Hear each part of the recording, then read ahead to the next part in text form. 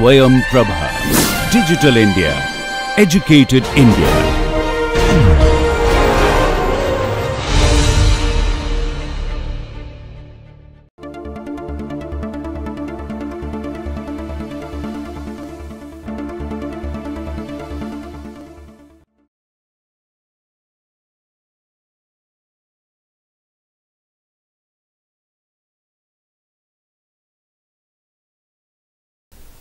So far, we have discussed what is a context-free grammar and the languages generated by context-free grammars, that is context-free languages, and certain examples to get the familiarity with context-free grammars. Let me give you one more example.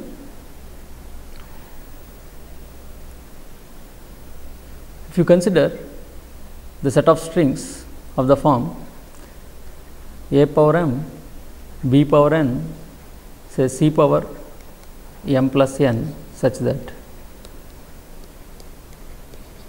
if you consider this language, you can give a context-free grammar to generate this language by taking the clue of the some of previous examples. For example, if you recollect the grammar for this language,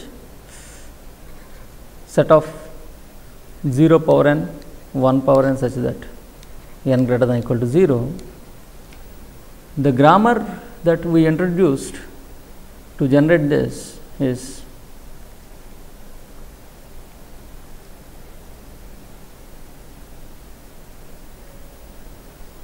S1 and S can be epsilon.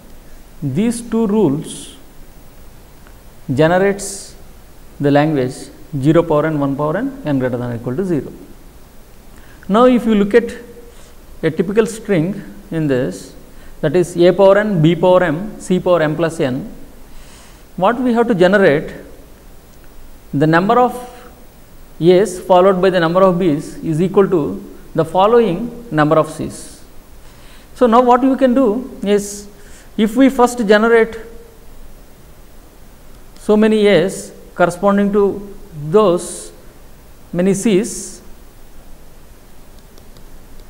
for example, you have generated here k a's, generating k c's, that you can do using this type of rules.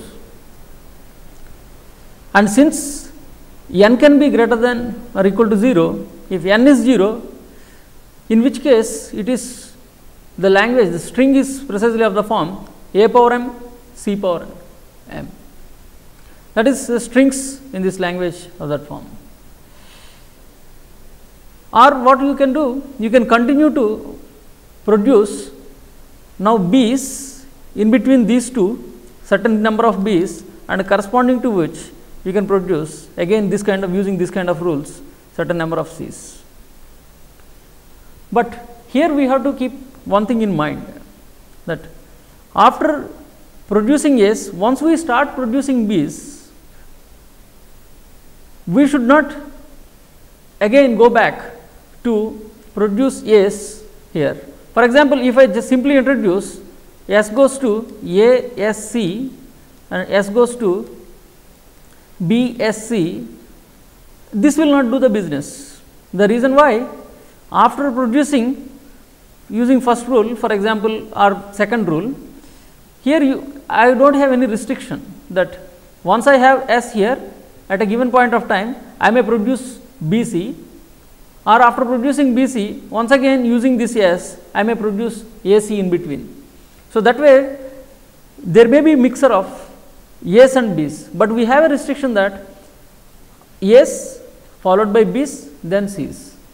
So, we have to choose one more non-terminal symbol which restricts after producing a's. First, you want to produce as many as you produce using the first symbol here, you may call for example here some s, and then you have to give a connection to another non-terminal symbol.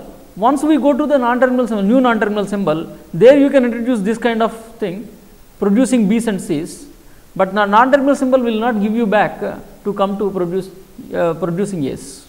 So, now let us use this information to define the grammar. As just mentioned, you can take this rule, S goes to A S C, this produces as many A's as many C's on both the sides, and then you can terminate, because we are asked Mn greater than or equal to 0. Now, I give you a non-terminal symbol, for example, S goes to A, and this non-terminal symbol A will produce B's, and once we go to that non-terminal symbol, we do not have a connection back to coming to S. Now, this A goes to say B A C, and now A you can terminate again. Now, the order is very clear that this S is connecting to A. For example, if this M is 0, we need not produce any S. Then a string is of the form B power n, C power n. So, in which case you can directly choose this rule, come to A and produce this B's and C's and terminate the derivation. Or in case if you have to produce only A's and C's where n is 0, then you will not come to this rule to produce B's, and thus these rules will precisely give you the language L. So, now you can prove that, take it as an exercise. If I call the grammar G, which is having these production rules,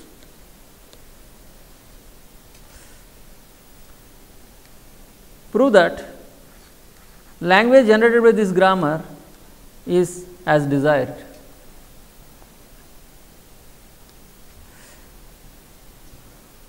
Similarly, you can take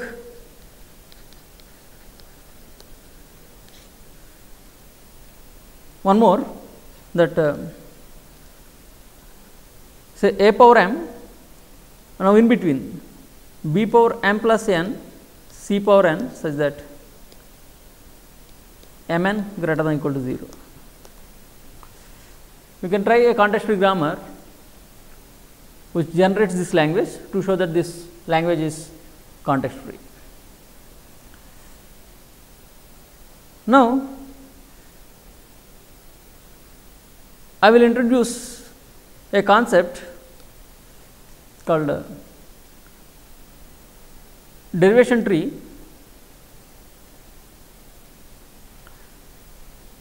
which is useful to understand more about this context free languages, because the context free languages are generated by context free grammars, and these context free grammars, using a context free grammar, any string in the language you are generating through a derivation. And to understand more properties about the derivations, these derivation trees are very much useful. In this context, let me consider the following example. Consider a context free grammar which are having precisely these production rules. S goes to S star S, or S plus S, or bracket S, or little a or little b. What is the language generated by this grammar? If you do a little homework, you can quickly understand that arithmetic expressions with the operations star and plus over symbols a b can be generated using these production rules. That means, the grammar, this context free grammar generates arithmetic expressions over a b with the operations plus and addition and multiplication. Now, what do we do? Let us observe the following three derivations for the string a plus b star a. Using these rules, first derivation a plus b star a, this gives s star s, then this s I am terminating with a because s goes to a is a symbol. Now, you consider for this s plus s, and then you terminate this s by a, and then this S you terminate it with by B. So, using these production rules, I have one derivation which produces A plus B star A. Similarly, I have the derivation 2 here and derivation 3 here.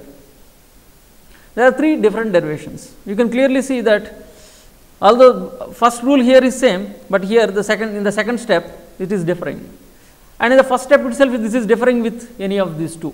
So, that way these 3 derivations are different. But there are some common features that you can understand between the derivations 1 and 2. What are the common features that you can understand here? Whatever is in a particular step, if you find a non-terminal symbol at a particular place, the terminal string produced by that particular non-terminal symbol is same as the non-terminal substring of this produced by that non-terminal symbol. For example, in these 2 derivations 1 and 2, the second S if you consider here in the second step, this is producing A, the substring A of A plus B star A. And there is a contrastive feature between 1 and 2 with 3, that is this second S in the step 1, the non-terminal symbol S, it is producing B star A. These 2 are producing substring A, whereas this second non-terminal symbol is producing B star A. Now,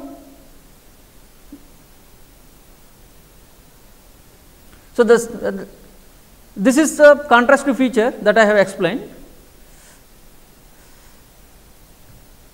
Now, to talk about this kind of equivalences between derivations, the common features that we have mentioned are contrastive feature. To distinguish this kind of feature, we make use of the notion called derivation tree. Now, let me define formally the notion of derivation tree. Let G be a CFG as given here, with V is n union sigma. Now, you consider a derivation. A gives alpha infinitely many steps for alpha in V star. Now, a derivation tree or a parse tree of the derivation given here is defined iteratively as follows. For the tree, we take this non-terminal symbol as the root, and there are finitely many rules that you have applied to produce alpha here. So, if you consider the rule B goes to x1 x2 xk, if this is applied in the derivation, what do we do? Then new nodes with the labels x1 x2 xk are created and made children to the node B from left to right in that order. That means,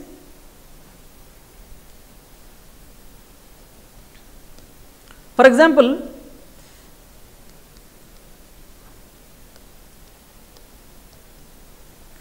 AAB we have applied, and once again I have applied this AABB,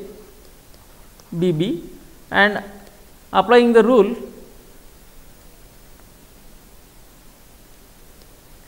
if you consider this derivation, here the rules I am using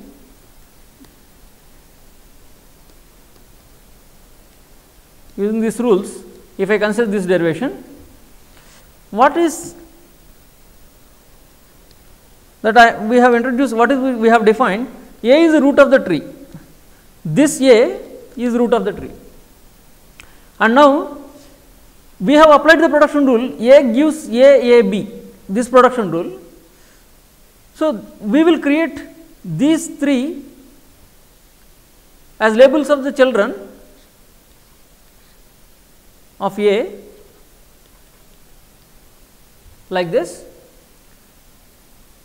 and create the connections like this, and then once again I have applied the rule AAB. So, this now for this we have these 3 children, and then the rule A goes to epsilon is introduced,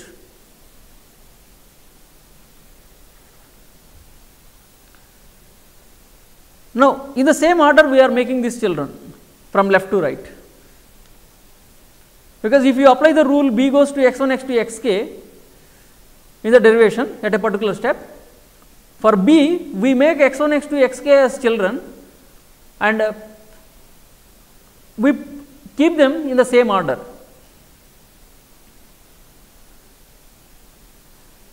As just explained with S A here, the derivation tree for that is here, and if you consider this derivation, S goes to A B, the rule is applied, and then in the next step we have applied the rule A goes to A B, capital A B, and then once again we have applied the rule this, and if you consider this derivation, the corresponding you can verify that this is the derivation tree for this derivation. Now, using the concept derivation tree or parse tree, we will talk about equivalence between derivations. Now, we say two derivations are said to be equivalent if their derivation trees are same precisely. Again I recollect these derivations.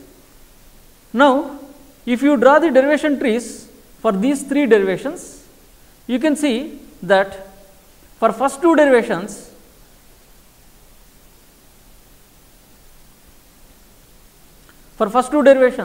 these two trees are exactly same, and for the third derivation the tree is different from 1 and 2, and thus you can understand that these two derivations, the derivation number 1 and 2 are equivalent, whereas the third one is not equivalent to any of the first 1 and 2. Now, this concept related to equivalence, we can capture through the notion leftmost derivations. So, that means essentially here what we have understood in the previous case to talk about the equivalence, two derivations are equivalent if they have same derivation tree, and that means the concept of derivation tree is uniquely assigned between equivalent derivations. Now, can we have any derivation, a canonical representation of a derivation which is unique in some sense for equivalent derivations? In that context, we are introducing this notion called leftmost derivation. So, this leftmost derivation is defined as follows. If you consider derivation A gives x, x is a terminal string, infinitely many steps through a context free grammar. Now, we say this is leftmost derivation, a derivation A gives x, we say it is leftmost derivation if the production rule applied in each step is on the leftmost non-terminal symbol of the sentential form. When you are getting a derivation, you have applied rules in each step. Now, what is the condition here? For example, this derivation when you look at, of course, here in each sentential form you have only one non-terminal symbol, So, thus whatever the production rule that I am applying, that is on the leftmost non-terminal symbol. But if you consider this example,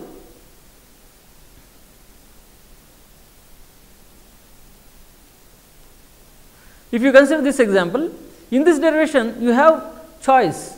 There are two non-terminal symbols in this step, A and B. So, if to say a derivation is leftmost derivation, the production rule that you apply at a particular step, you have to apply in the non-terminal symbol, that is occurring first in that sentential form, first from left side, the leftmost non-terminal symbol. For example, in this step we have applied on the first non-terminal symbol A. So, this step is satisfying that, and if you continue like this, now you see there is a non-terminal symbol A here and the non-terminal symbol B here in this step. So, in this step we have not applied production rule on this non-terminal symbol, whereas we have applied production rule on this non-terminal symbol B. And here also you can observe that on B we have applied the production rule to produce this B, B, C. That means this step or this step is violating the condition of leftmost derivation, because in the leftmost derivation, as we have mentioned, that at each step when you are applying a production rule, we have to apply the production rule on the leftmost non-terminal symbol, then we say that is a leftmost derivation. So, in that sense, this is not a leftmost derivation.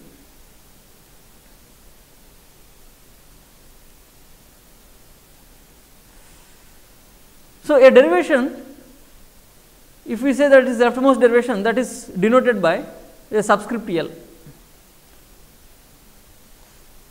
For example, as I have explained in the previous case also, this derivation 2 is a leftmost derivation, because this is S star S, we have applied production rule on this S, you have got S plus S here, then this S is terminated, and then this S is terminated here, then this S is terminated. And derivation 3 is also leftmost derivation, because we have applied production rule on the first S here, and then after this, this is the non-terminal symbol. So, on this non-terminal symbol we have applied the production rule, and now here is a non-terminal symbol, on that we have applied. So, this derivation, both the derivation 2 and 3 in the previous example, both are leftmost derivations, whereas the derivation 1, which was not leftmost derivation.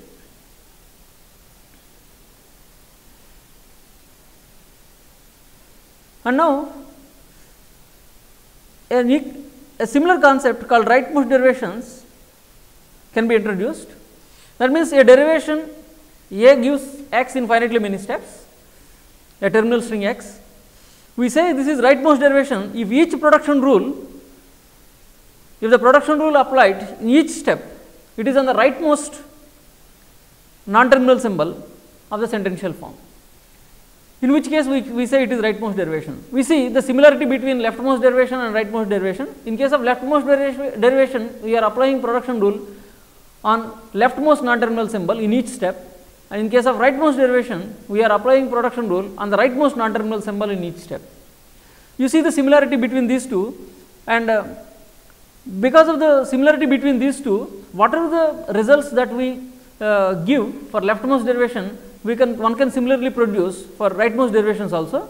So, in the following, we simply consider only leftmost derivations, and similar results can be produced as an exercise for rightmost derivations as well. Here is a notation similar to leftmost derivations. If it is a rightmost derivation, we use the subscript R for the derivation, for the derivation. Now, let me give you a theorem that every derivation that produces a terminal string is equivalent to a leftmost, can have a leftmost equivalent leftmost derivation. What I mean here, if you take a derivation A gives x, where x is a terminal string, then you can produce x through a leftmost derivation starting from A, and conversely. Of course, you can quickly understand that this if part is straightforward, because every leftmost derivation is anyway derivation. Therefore, if you can produce a terminal string x from A in finitely many steps through a leftmost derivation, of course, you have produced x in finitely many steps, and thus if part is straightforward.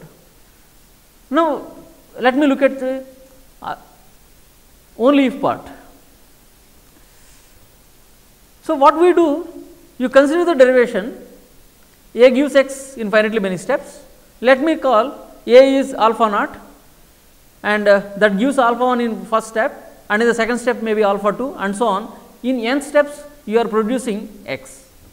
Let me consider the derivation as this. What we do, we have to show that there is an equivalent leftmost derivation. There is an equivalent leftmost derivation for this. That means, which produces x using in each step on the leftmost non-terminal symbol that you are applying production rule. If whatever is the derivation that you have considered in which you have this kind of property, that means, on the leftmost non-terminal symbol only you have applied the production rule in a particular in each step, then it is a leftmost derivation, then there is nothing we have to prove. Otherwise, at a particular step we have not applied production rule on leftmost non-terminal symbol and produced alpha I plus 1. That means, there is an I, alpha I produces alpha I plus 1, but not through the production rule applied on the leftmost non-terminal symbol, that is this. Now, what do you consider? Let k be the least for which this is satisfied. That means, till k we have alpha I produces alpha I plus 1 through that, which is a part of applied on leftmost non-terminal symbol in the sentential form alpha I, and thereafter particularly at this place we have the condition failed. Now, what do? We will show you a mechanism which can give you a derivation for which this k plus 1, this is k plus 1th step, because in the first step you are getting alpha 1, in the k plus 1 step you are getting alpha k plus 1. So, in the k plus 1 step also, how to make this derivation which is applied on the leftmost non-terminal symbol. So, if I can give you a mechanism which can convert the k plus 1 step also as a part of leftmost derivation, then you can apply induction to produce an equivalent derivation. That means, the derivation which produces x in n steps. That means, what do we give? We give a conversion of this derivation, an equivalent one to produce this alpha n with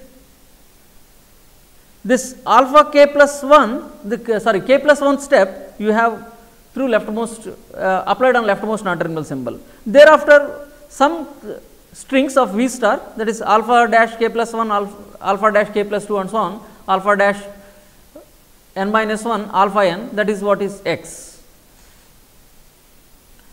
So, what do we have in the information? Alpha k gives alpha k plus 1, but it is not obtained by applying production rule on the leftmost non-terminal symbol. That means, alpha k is of the form some terminal string y, and a1 is the first non-terminal symbol in the sentential form, that is the leftmost non-terminal symbol is a1, and after that you have some beta 1, that is an element of V star, some non-terminal symbol a2 and some beta 2, that is an element of V star. I can see here two non-terminal symbols. Just to mention that in alpha k, a1 is the leftmost non-terminal symbol, whereas you have applied production rules to get alpha k plus 1 on the non-terminal symbol a2. This does not mean a2 is the second non-terminal symbol from left side. There may be non-terminal symbol in beta 2 as well. Now, y is a terminal string and a1 is this thing, and a1, a2 are non-terminal symbols, beta 1, beta 2 are elements of V star, and you have applied production rule, say a2 goes to gamma 2 to get alpha k plus 1. Now, what we have to understand here, in this derivation eventually we are getting a terminal string x, alpha n is terminal string. Thus, at a particular step in the derivation, you have to apply a production rule on a1, because a1 is a non-terminal symbol. To convert it into a terminal string, you have to apply somewhere a production rule. So, let me assume that is on the pth step. Thus, and in the pth step, suppose you are applying the production rule a1 goes to gamma 1. Now, what do? So, in this situation the derivation looks as follows: alpha naught, that is a, gives alpha 1 in the first step and so on till alpha k. These are all applied on leftmost non-terminal symbol, and at k plus 1 step you have this situation and so on, you are producing x. This is the form of the derivation that we have, with the situation that alpha k is of this form as I have explained, and you have applied production rule on a2 to replace gamma 2 there, that is what is alpha k plus 1. Let me call this as psi 1, this beta 1 gamma 2 beta 2, let me call psi 1, and as I had mentioned, this is a terminal string y, you are not going to apply anything. A1 is the first non-terminal symbol, and that, as I had mentioned, that we are applying production rule on a1 in this step only, in the pth step only. So, that way the production rules in between these steps that you have applied, that you have applied on psi 1 to produce, say for example, psi 2 and then psi 3 and so on. At this stage you have got psi, if you enumerate the indices, you can quickly understand that this is psi p minus k minus 1, the p step that you have. And now on A1 you have applied the rule A goes to gamma 1 and the p step to get this alpha p. Thereafter whatever you have, that is alpha p plus 1 and so on. Now what do we do? I give you a mechanism to give L here. That means whatever the string alpha k plus 1 here, that I want to call now alpha k plus 1 dash, that is, this rule will be preponed in this step to get L here. Let me now set alpha k plus 1 dash is y gamma 1 beta 1 A2 beta 2. That means I have applied production rule A1 goes to gamma 1 in this step, k step itself, k plus 1 step itself. And then what do I do? This I will set now alpha k plus 2 dash to be, I will apply in place of A2 gamma 2. So that means this step is postponed here and this step is preponed to this place. And thereafter whatever is there I will adjust. That means anyway this is psi 1, alpha dash k plus 3, the next step, from psi 1 I am getting psi 2, that you will get here. And then if you continue, here I have already got gamma 1. So what I call alpha p minus 1 dash to be y gamma 1 and whatever is here psi p k minus 2, because 1 that is preponed. And now alpha p dash is this. These two are same, because we have just preponed within these steps. What are the number of steps? The number of steps are same. So that is what is alpha p. Now alpha p plus 1 dash is, I will continue with the same, that is alpha p plus 1, and I will continue hereafter what are the strings that are there, that is alpha n dash to be alpha n itself, that is x. So if I set these strings, and you can clearly see that alpha k produces alpha k plus 1 dash through a production rule applied on the leftmost non-terminal symbol. Now if I replace this alpha k plus 1 dash in place of this, I can give L here. That means I have k plus 1 steps which are the production rules applied in each step on the leftmost non-terminal symbol. So I will move this string here to get this derivation, and as we understand through this derivation, alpha k plus 1 dash produces alpha k plus 2 dash, and alpha k plus 2 dash produces alpha k plus 3 dash, and so on, and thereafter it continues. So what do I have is this alpha k plus 1 dash, I can move it here, and alpha k plus 2 and the other things, so that I have a derivation in which I have applied leftmost production rules on the leftmost non-terminal symbol till k plus 1 steps. So that means this mechanism, by preponing this step, I could produce from till k plus k steps if you have applied leftmost production rules on the leftmost non-terminal symbol, to k plus 1 steps. How to do that I have explained. So now you can apply induction to extend this to k plus 2 steps, and here one more point you have to understand, that the number of steps is not increased or decreased, the same number of steps are there. So thus what will happen, till n steps one after another you can produce, and this bound is fixed, and thus within this limit, that means next you will do for k plus 2 the same mechanism, and then k plus 3 and so on till n. These are the fixed number of steps. By applying this, means inductively you can produce a derivation, that is a leftmost derivation to produce x from A. Thus we have the theorem. That means any derivation which is of the form A gives x infinitely many steps, corresponding to which we can give a leftmost derivation which produces x, that is same terminal string, from A, and conversely of course. Now let me give you one more a small result, that is two equivalent leftmost derivations are identical.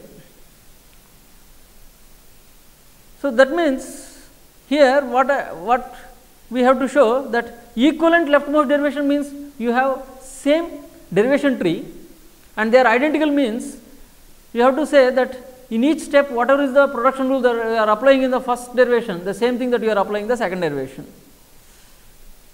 It is easy to understand because these two are considered two derivations, leftmost derivation d1 and d2. Since they are equivalent, you have a common tree. Let me call that as T. Now, understand that in the common tree is same. Understand the children of each node represents the production rule applied in d1 and d2. So, since we have a common derivation tree, the production rules which you have used in d1 and d2, they are essentially same.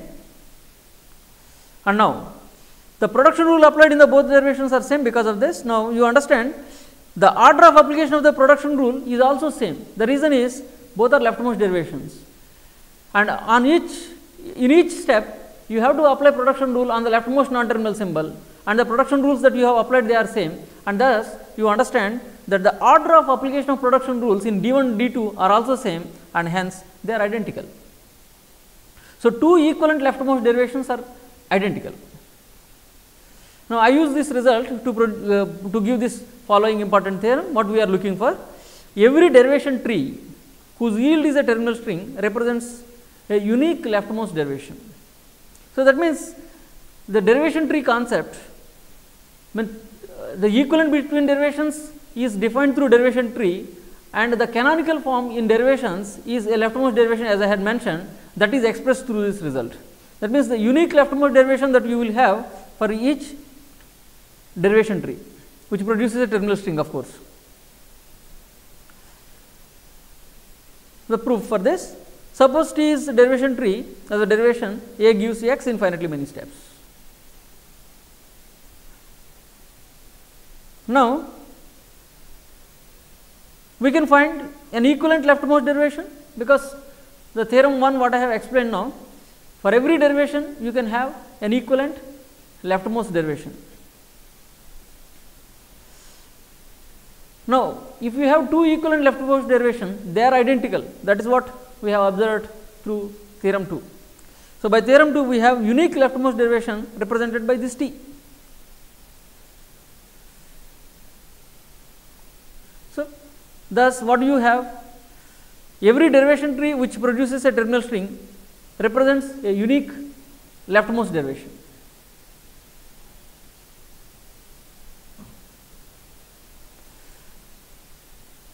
Now, I will introduce a new concept called ambiguity. This is an important application for leftmost derivation, the concept leftmost derivation, and the concept of ambiguity has very much practical importance, particularly in the context of compiler design, because in the compiler design the grammars that one expects is an unambiguous grammar, context free grammar. Let me define the concept ambiguity of a context free grammar. A CFG G is said to be ambiguous if G has two different leftmost derivations for some string in L of G.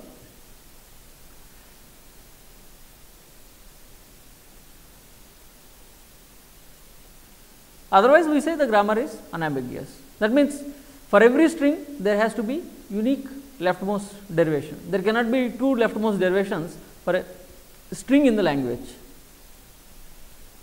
to say unambiguous.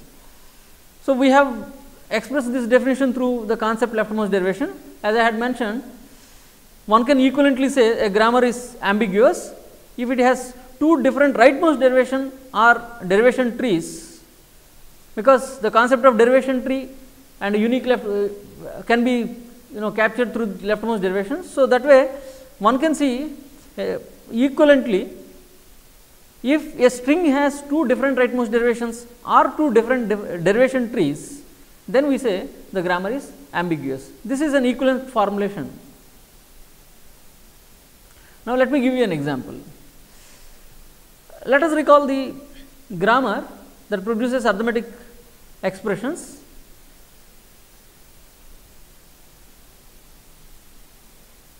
Now, as you understand, as we have already mentioned, that a plus b star a, this string, we have two different leftmost derivations, and thus the grammar given here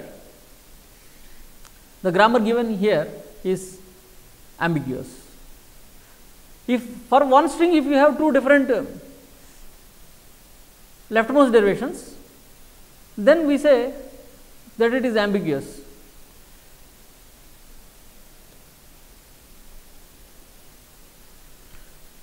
Now, the grammar given for a power n, b power n, n greater than or equal to 0, for this the production rules that are given to you are this.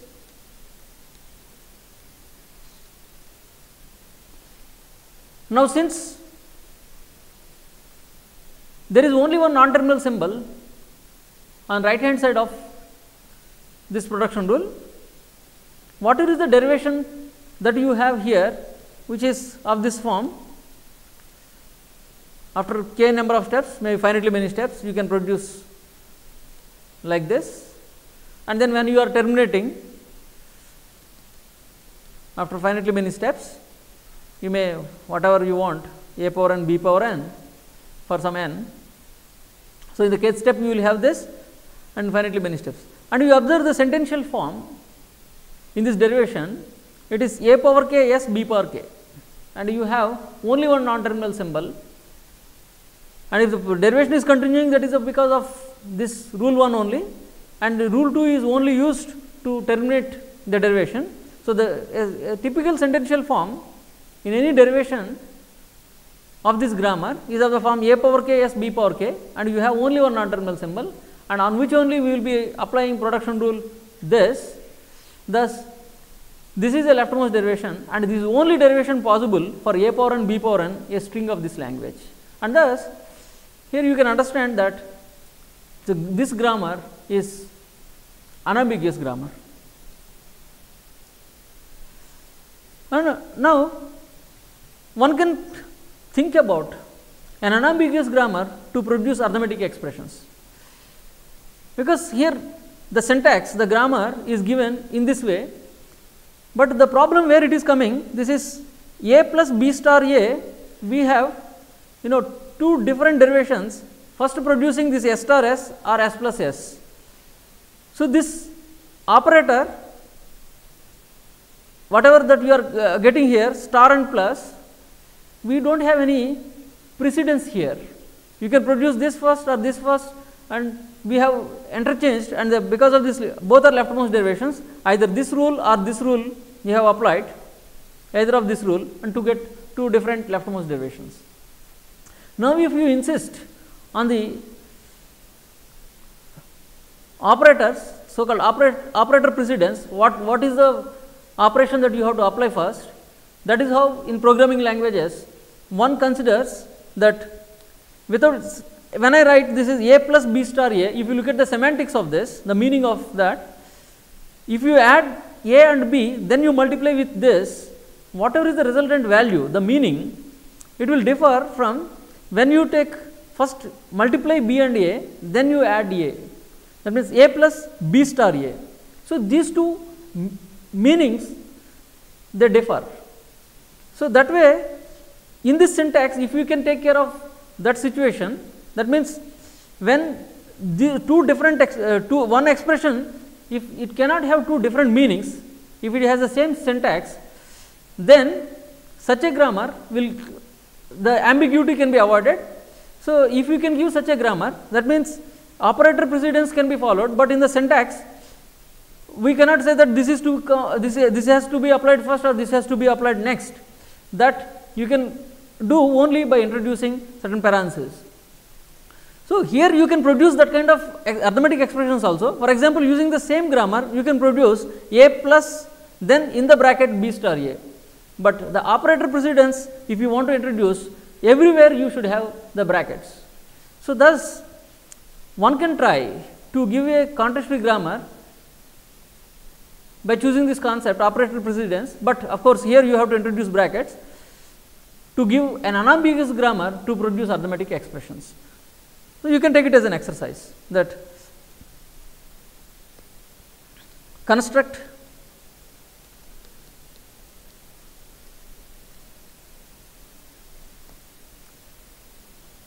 unambiguous CFG that produces, that generates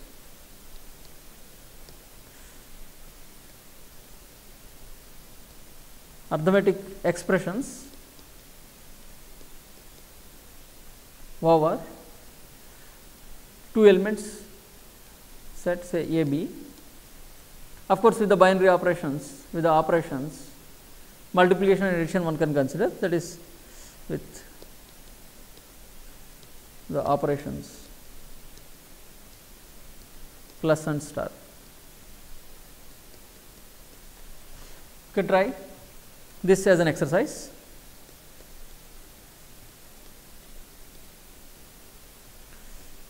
And now, you know already regular expressions.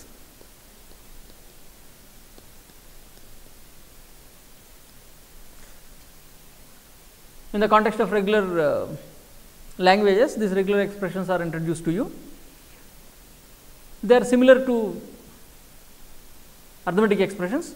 You can give a contextual grammar that produces regular expressions over some alphabet, and operations there are, you have union, Kleene star and concatenation. So, give a grammar. So, another exercise is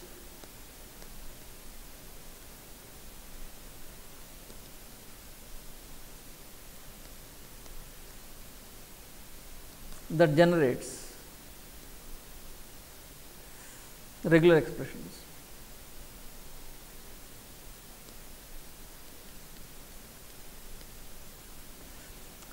That generates regular expressions over some alphabet, maybe I consider the same, say A B, and in this context you can look for a CFG which is ambiguous, and further you can look for a CFG that is unambiguous grammar, CFG that is unambiguous to produce regular expressions. Try both the versions if possible, the versions which is ambiguous and unambiguous. In case of arithmetic expressions, what you understand that we have an ambiguous grammar, but we can also produce an unambiguous grammar that gives arithmetic expressions. But what is the situation? Unfortunately, there are certain contextual languages for which you may not be able to have any contextual grammar that is unambiguous. So, now that the notion inherently ambiguous language is essentially the one for which you cannot have any unambiguous CFG. These are called inherently ambiguous language, contextual languages. I give you an example without proof at this point of time. That is, if you consider this contextual language, A power m, B power n, C power n, D power n, for m n greater than or equal to 1, union A power m, B power n, C power n, D power m for m n greater than or equal to 1, you can quickly understand that this is a contextual language. You can give a contextual grammar for this, because we have already discussed languages of this type. Now, you have two components here. So, consider this component and you know how to produce this component, because using the philosophy that the production rules given for A power n, B power n are in the beginning of this lecture, you can give production rules of contextual type to produce this component and similarly this, and understand that this is a contextual language. And whatever is the grammar that you have produced, you can try understanding that it is ambiguous grammar as well, because as I had stated here that it is inherently ambiguous, this language is inherently ambiguous language. But proving that this is inherently ambiguous, we require little more details that we will be further introducing. So, at that point of time we will see why this is inherently ambiguous, but For the time being, you just take this as an example and as an inherently ambiguous language.